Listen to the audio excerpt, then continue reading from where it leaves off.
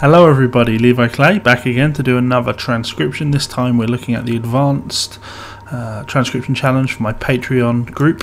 Check us out on Patreon. You can join up to our exclusive Facebook group where we do monthly challenges and lots of good stuff like that. This time we are taking a look at the Jimmy Herring Band tune Matt's Funk. The reason we're doing this is because there's a combination of cool things in here to work on. Syncopated rhythms, chordal work, and then there's some really out there blues playing, which is cool. So I've marked out a bit of the file, drum, and we're really looking here. So 1, 2, 3, 4. It's all in 4. I'm just going to mark those beats in. So right click, edit this marker, subdivide by 4. So now I can see my beat markers. Line that up a bit tighter. There we go. Now I can hear it's a swing feel. Da da da da da da da da da da da da 16ths. Now I write the riff. So da da da ba da. Now it's all about exactly that. Da ba da ba da. I've already processed what it is. Now I can work out what it is.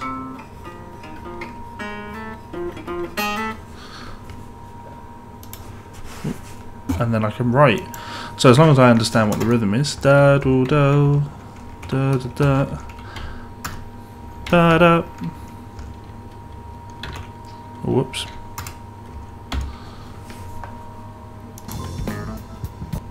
Two picks. 2 picks.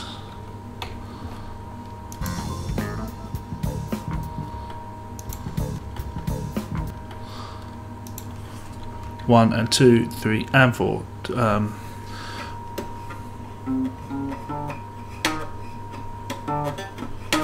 1 and 2 and 3 and 4 and 1 and 2 and 3 and 4 and 1 and 2 and 3 and 4 and 1.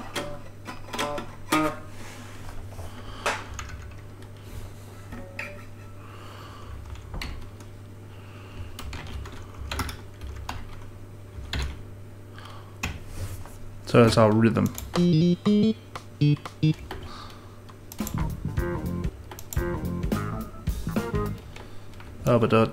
Same repeating motif. What have I done? What have I done? No! Let's fix that. Where have I made that? Oh, I'll put a dotted. 8th should be a regular 8th.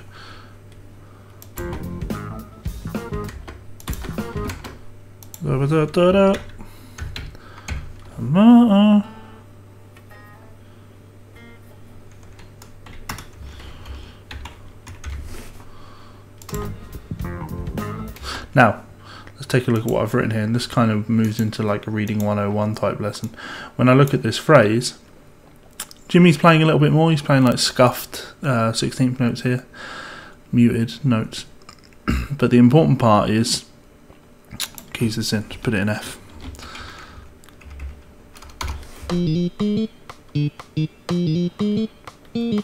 Now when I look at this, slow it down a bit, 110. Fine. So when I look at this, it's understanding the syncopated rhythms. It comes in being able to see where each beat is. So there's beat 1, there's beat 2, there's beat 3, and there's beat 4. Beat 1, beat 2, beat 3, and beat 4. Each of these can be processed as its own piece of information. 1, 2, 3, 4.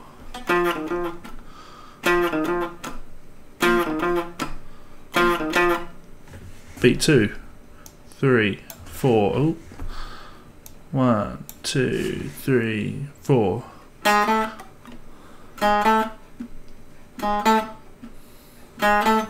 Putting the 2 together. 1, 2, 3, 4. 1 and 2 and 3, 4. 3, 4. Beat 3. 1 and 2 and 3 and 4 and 1 and 2 and 3 and 4 and 1 and 2 and 3 and 4 and 1 and 2 and 3 and 4. And then beat 4, we have a 16th note rest and then a 16th note. So again, if I put in my, it's my rhythm, my shuffle feel. If I just hit the second 16th note, 1 E and a 2 E and a 1 E and a 2 E and a. Now take away the scuff notes.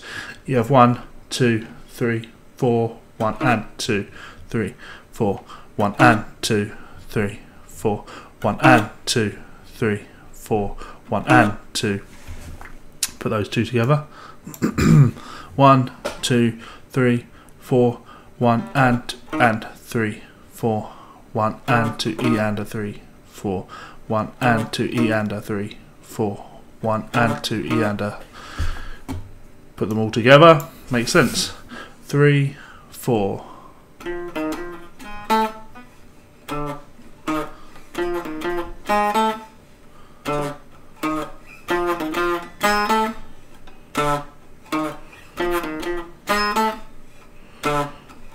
Now you could put picking directions in here because that might help someone who's not great at reading syncopated rhythms read it. Because what that tells me is that a downstroke that's going to be on the beat, off the beat, on the beat, on the beat, off the beat, on the beat, and off the beat. Anyway, keep going.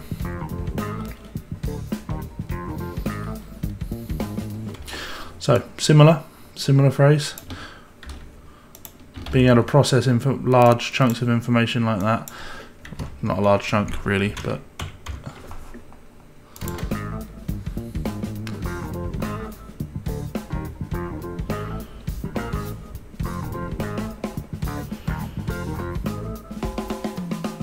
so we've got repeat. 4-bar phrase that repeats. Just going to get rid of those pick directions on that.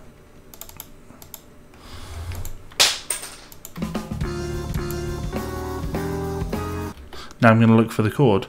So what I do when I do something like this is I listen for the high note and then the bottom note and then fill in the blanks. So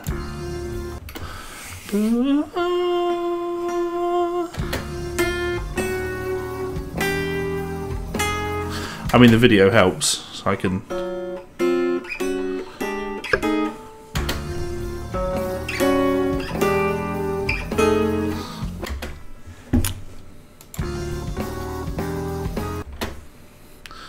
so we have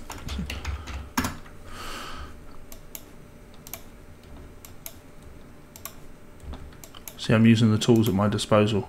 I'm hitting the chord, pressing C, which will copy it, highlighting it, and then using this button up here to move everything up a semitone.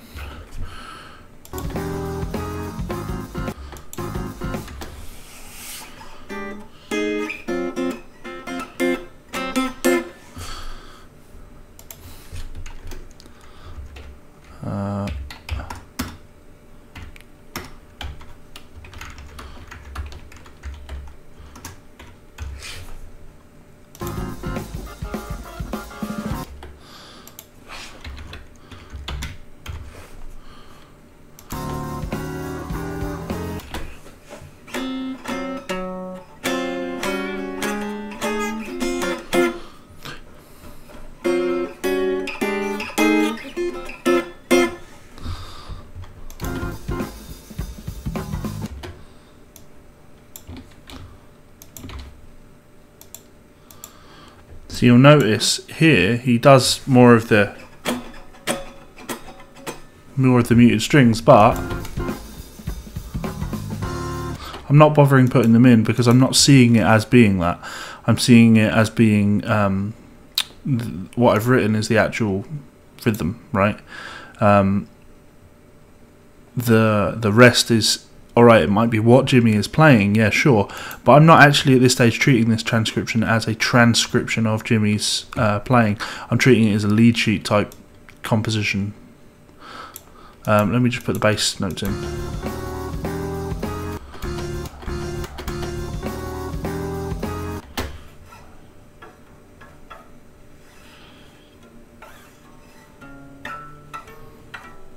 Yeah, so it's this would, if the bass note was there, this would be a D7 sharp 9, and then this would be obviously moving up a semitone, E flat 7 sharp 9, and this would be an E7 sharp 9. This would be an F7 sharp 9, and then we go back to our D7 sharp 9. I'm checking for repeats.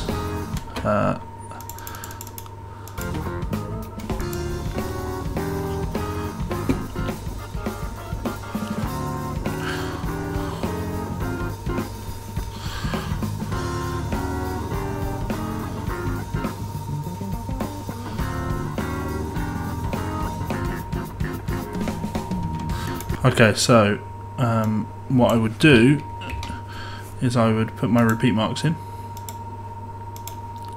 Repeats 3 times. This is our first, second. No, sorry, repeats 4 times. This is our first, second, and third time ending. But then on the 4th time,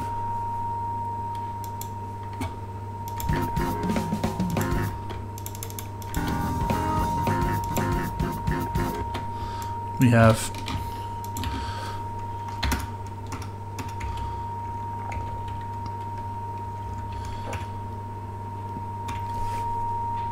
that.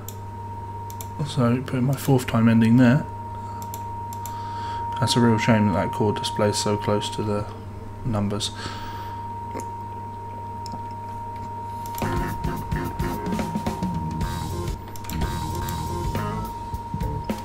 Now we're back to the A section.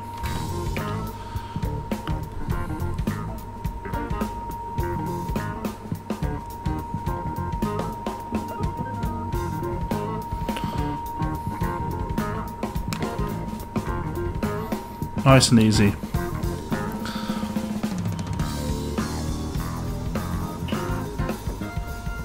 See, Jimmy misses that there. I'm not too worried about that though. Okay, now we've got the cool licks. So what I will do, I was gonna, well, this is, I'll put in an A section there just so we can see. That's an A section. And again, look at this. Just displays that Guitar Pro, sort your shit out. Just no need for it, is there? Right. A B section there. We have a repeat of the A section.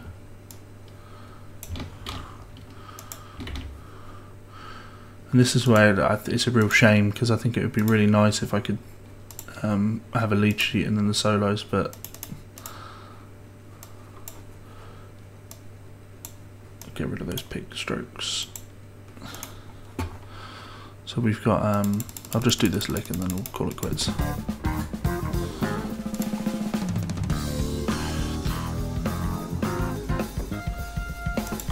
So Jimmy doesn't play anything in the first bar. And again, a nice feature would be if you copy something with chords above it, that those chords copy over, but you know, never mind, hey? Ah.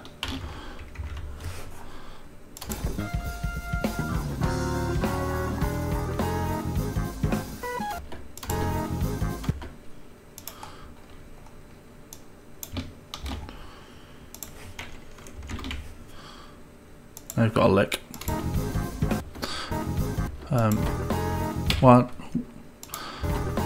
1, 2, 3, 4. Let's get that lick. That's a cool diminished lick.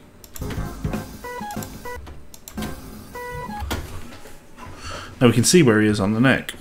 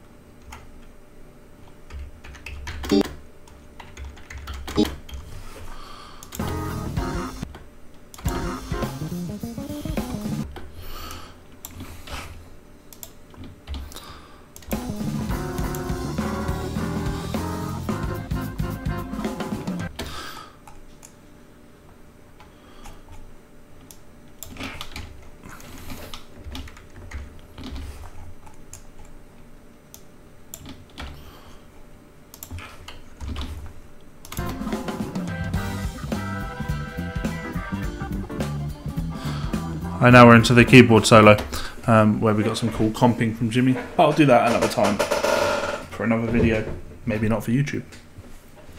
So, hope you guys have enjoyed that. Let's just take a look at what we've got here. This should all make sense. It's a shame that it displays like that.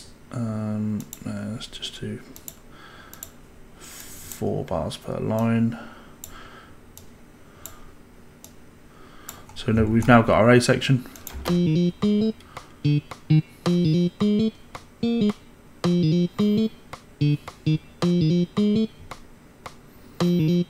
going to repeat as you'd expect. Now,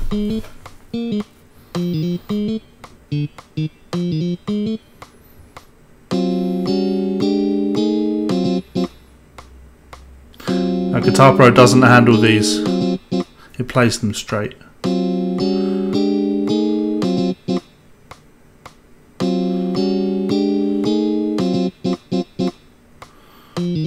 Repeat the intro phrase, A section.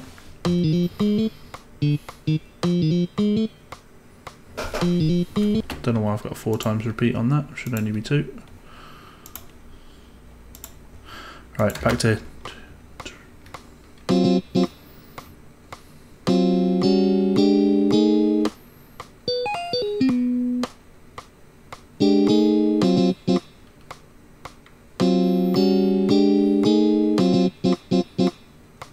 nice and easy.